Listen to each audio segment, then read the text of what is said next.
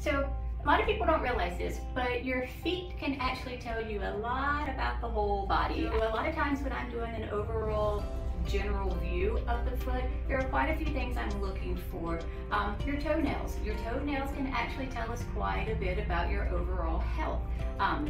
The toenails can start clubbing or pitting, and that means where the nails themselves are kind of rolling over the tip of the toes. That actually can be a sign that you have some type of respiratory problem. It can be a sign of COPD, it can be a sign of emphysema.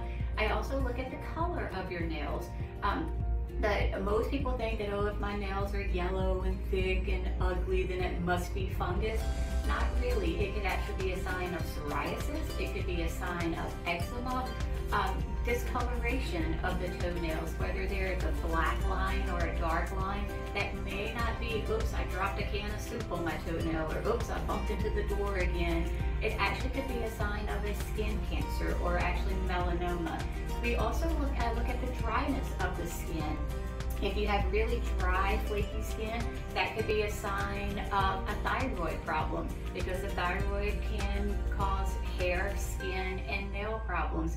All of that can help us determine the circulation, if you have nerve problems, just general overall health elsewhere.